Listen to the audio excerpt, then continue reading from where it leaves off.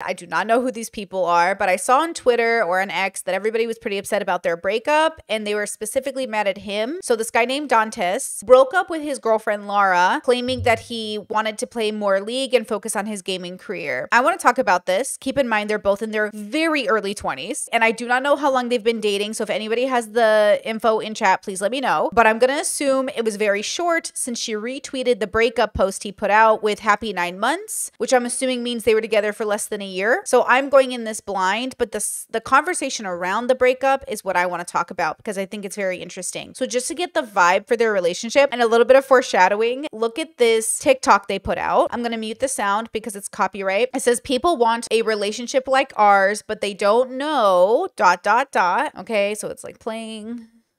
They're kissing.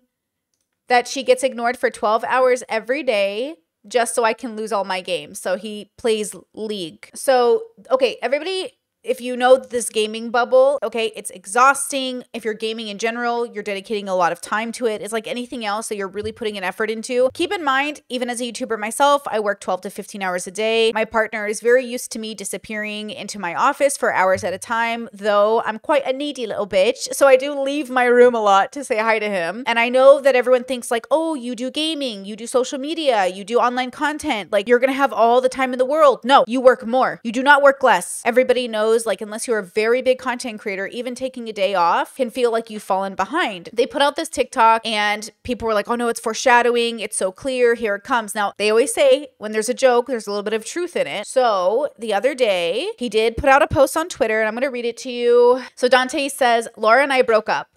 Well, I could sit here and try for hours to explain the reason why. It all comes down to one simple truth. I am not ready for a relationship. From the get-go, I told her that my career would be my first priority. She always did everything she could to accommodate that fact, whether it be bringing me food, supporting me after a bad day, encouraging me when I was down, or being an ear that could listen to all my problems. She was, in all ways possible, everything I ever wanted. The problem is, however, that relationships are about compromise. Seeing her taking steps back in her own life and career in order to support me, while I was unwilling and unable to do the same for her, is just something that, over time, took its toll on me mentally. I just came to the realization that the very foundation of what relationships are wasn't something that I was able/willing to do, and I, as a result, made the decision to end things. I won't pretend that I know that I made the right choice or not. The only thing I can say is that I'm eternally grateful for the time and love we shared. At the end of the day, I'd rather live regretting a choice that I did make than go through life always second-guessing myself. Going forward, I only ask that you show her nothing but support, since she was always the one who gave her all with understanding me and trying to work through everything. Thank you. Then if you go through the comments, it's like, you took the easy way out, fumble of the year. Okay, 9 months and you decide to drop someone who loved you deeply because you value a game over someone else. Insane. Sounds like you wasted the poor girl's time. It's like, oh, okay, interesting. So I thought it was really thoughtful.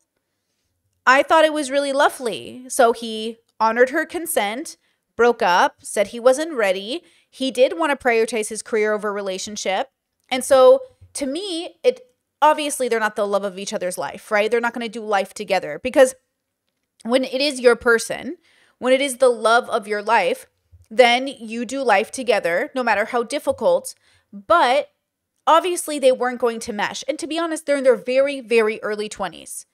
Very early 20s, guys. This was just statistically not the love of their life. This wasn't their high compatibility partner. You know, if you're just dating and you're not quite sure and you're 9 months in and you're like, I'm not ready for this. I think that was very, very lovely. Now, Tara says that seems like a very mature, honestly, but the 9 months, that's a little too long to notice. I don't think so at all. Some people spend 5 to 10 years in a relationship before they realize they don't like the person they're with. 9 months is nothing. 9 months is you're seeing each other. You're not even dating a year. 9 months could go by in the split of an eye. But to be fair, I think it would take most people years to know this. And most people wouldn't even be courteous enough to break up with her. Let's be real. Most people would stay in the relationship for years. So for me, 9 months might be a long time for somebody in their 30s, but not somebody in their early 20s. Tara says, retraction, didn't know he was in his early 20s. Exactly. Major props for somebody so young, being so honest so quick, because that is a tool people don't even learn till way later. So I really liked this. I thought it was really thoughtful. And this is why I always say the love of your life will not prioritize their job over you, but will not prioritize you over their job. They will find balance. When you're with a partner who's going to do life with you for real, you guys will learn to balance life together. I meet so many people that compromise, give in, go against their own values, and they just feel so alone in their relationships. Or they make excuses for their partner's bad behavior because they don't want to waste time and give up on the years invested. Life isn't wasted time, guys. It's just an experience. I don't believe in wasted time. I just believe in experience. If you sit on your couch for 10 years and do nothing with your life, I mean, you're doing something. And if you wish you had done something else, well, start now. And so there's something to be said about when people are viewing this relationship, and I know it's mostly young people reacting to him and saying you gave up on the best girl ever. It's because most people are settling. So most people are thinking, hey, you have a girl who's doting on you. That's amazing. But that's not a partner. That's a maid. Most people are saying, oh my gosh, I can't believe you dumped this girl. She was like the best thing. You don't know anything about this girl. You don't know if she's the best thing ever. But also, this is the best thing for this girl. He did the best thing for Laura. Laura, is that her name? By breaking up with her so she could go to the next part of her own journey. And I think that's really, really important. I think it's easy to think, oh, they're great together. They're good people. They should be a match. This is why I say people that are looking for high compatibility partners, like the love of your life, that person, they're like, this is who I'm meant to be with, as woo-woo as that sounds. And even though there could be multiple people, that is very different than the settling mentality that I keep seeing everywhere. I saw a finance channel try to give advice to women to settle in relationships because of a guy who makes 60 grand a year is willing to spend it on them. That's not love. That's a different version of sex work. And if you want to be a sex worker, I'm pro sex work. But this, staying in a relationship like this, instead of realizing like he's going to prioritize his career and this needs to be okay, or he's not ready for a relationship, or even he's not into her the way that he thought, it is better to break up with her than to keep her strung along for some sort of image. It is always better to believe in the consent of rejection. But so many people are used to settling just for comfort that they're willing to not listen to that voice inside of them. Listen, if he thought this was the love of his life, he wouldn't have broken up with her. The fact that it is not the love of his life is every reason to break up, no matter the reason he gives to the public, or no matter the reason he thinks it is in his head. And I think that's kind of the problem, is we don't really know the inner workings of the relationship, but hell, this is so much better than people I know in their 30s, 40s, 50s, 60s, staying in relationships, going in and out of them. Their partners are cheating on them. There's infidelity. There's confusion. There's no lack of communication. This is way better than any of those relationships. So I'm all about it. Breaking up with somebody is about consent. You can't force someone to be in a relationship with you. Let people break up with you. Gabriel in the comments says, found your channel a few days ago. So glad to get alive. Thanks for the amazing content. Hello and welcome. I really like the way he worded it, but I also think he didn't know the internet explanation. But of course, the content they made was about their relationship, which is why lots of people were sad about it. Apparently, the young people really liked their relationship. You know, she's very like punk, emo, goth girl, very cute, like posting very sexy photos, and he's like the gamer boy, and together they made like this couple. And this is also the issue with being an entrepreneur or running a business, is you have to meet somebody that understands you're going to be working and you have to prioritize work, but not over the relationship. And knowing that and how to do that is very difficult. Toad says, either way, it's sad to me seeing relationships not work, but if it's for the better off, it's bittersweet and more important to do that. Yeah, I think I get excited.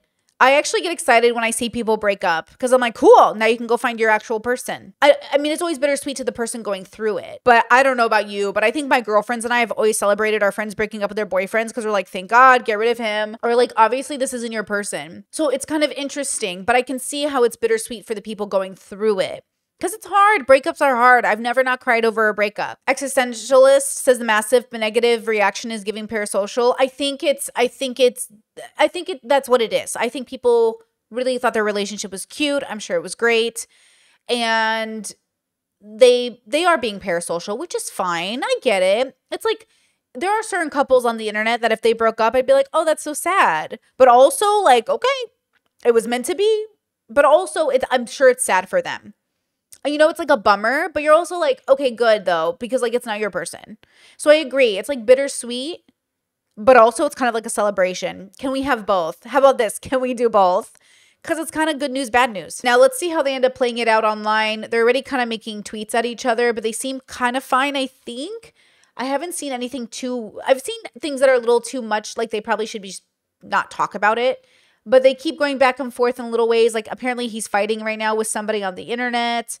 And I'm not sure what that's concerning, but apparently it has something to do with Laura, maybe. It doesn't matter to me. Only thing that matters to me is that it's nice to see people move on in their own way, you know? And I think this sets a precedent for younger people to know, like, you're allowed to break up with people. I don't even care if you're married. You're allowed to break up with people. The only difference is this.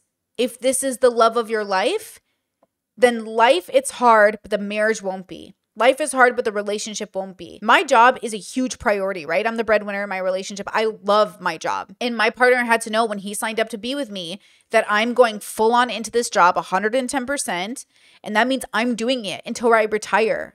I'm going to be in social media. I'm going to be on YouTube. And as long as we maintain my career, it has to be the focus because I'm the career person. Like I love having a career. And that means that there has to be an understanding of what that looks like, but I will never sacrifice my relationship for my job. And the fact that he's willing to prioritize his job over his relationship is why he's not ready for one. Now, there's a mix-up that gets that happens in this conversation where people will say, well, if he doesn't prioritize his job, how will he have money for the relationship? Yes. But obviously, as a person whose father owned a business and whose father was an entrepreneur and whose father was successful in that entrepreneurship, Sundays were always days off because that's the Lord's day. You always tucked your kids into bed, except on the rare occasion you had to stay late at the office. If you want to be a billionaire kind of status, if you want to be a high earner, sure. But if you want to be somebody that prioritizes family and work and has a balance, then you're going to take a pay cut and you are going to take a success cut. And it's going to be worth it. It's not going to feel like a sacrifice. It's going to feel like a joy. So many people conflate prioritizing work at the expense of your family as like the priority of the breadwinner or the provider. And I think that's the wrong way to see it. You want to have a balance. You want to make sure your family knows, you know, you're there for them and your company knows you're there for them, but you don't sacrifice either for the one. There's no reason. There's no reason when you can have a balance. You can keep shooting for the stars and prioritizing your job over family. I don't think that's the answer. But you know what I really don't think is the answer? Prioritizing somebody who isn't the love of your life over your job. That's even worse. When you give up your dream job for a person that isn't the love of your life, girl, the fear is that you're going to choose your money over your family, which would be bad. The other fear is you're going to choose some hoe over your dream job because you think she's the love of your life when she's just a life lesson. When do we know this is the love of our life and we make a balance with our career?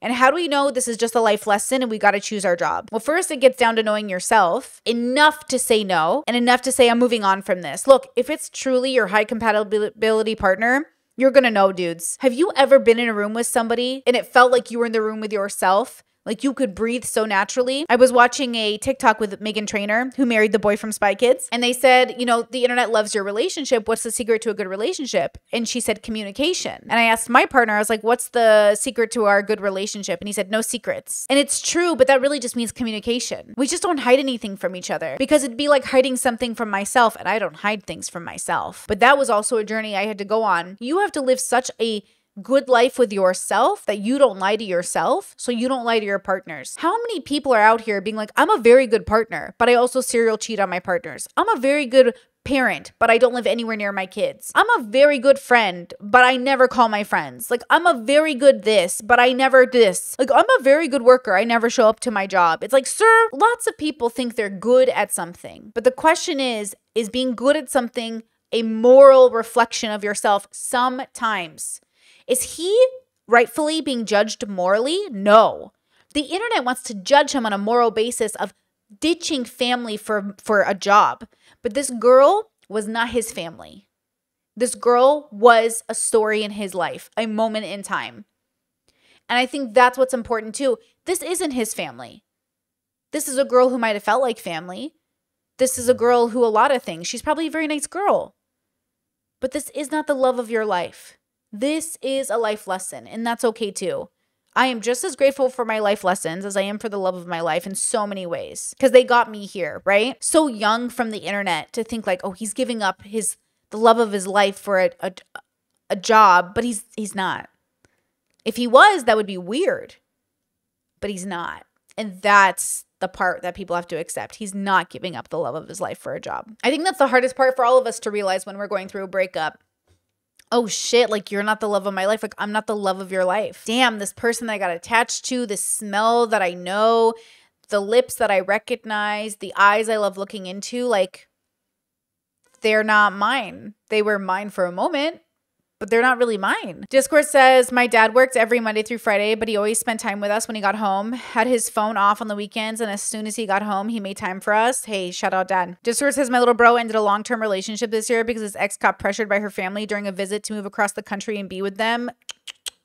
After years of different planning otherwise, she came back from the trip and told my brother they were moving after they graduated. Refused to budge or consider anything else. Took him a minute, but he's realizing his person wouldn't make these kinds of demands without asking or considering his input. Abso-fucking-lutely not. Abso-fucking-lutely not. That's what I mean. The love of your life isn't going to come home and be like, guess what? We're moving. Look, this is my dream job. And my partner is supportive of it. I'm still not going to make any big decisions without talking to him. Because we are a team. We have to make the decision as a team. Breakups is not a team negotiation. Breaking up with somebody is a singular negotiation.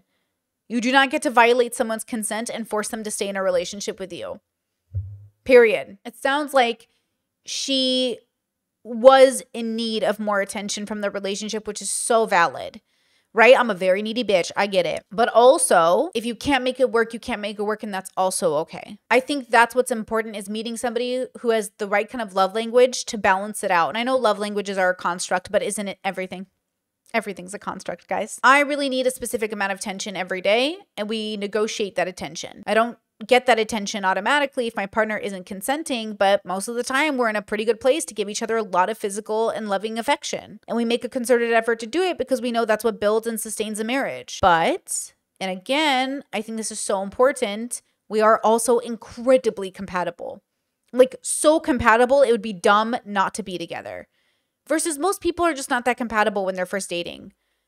I always dated people and we were about 65% compatible. It wasn't enough for me. So like Dante's got to work on his life and his goals. She's got to work on hers. I hope her career is incredibly successful. I hope his career is incredibly successful. But more than that, I really hope they meet those people that are going to make their life feel so symbiotic. That their love and their jobs are going to work together. Because that is it's about finding that person that dances so seamlessly with you. Stuck in my head, in real life I'm in bed, my belly's being fed and I'm okay.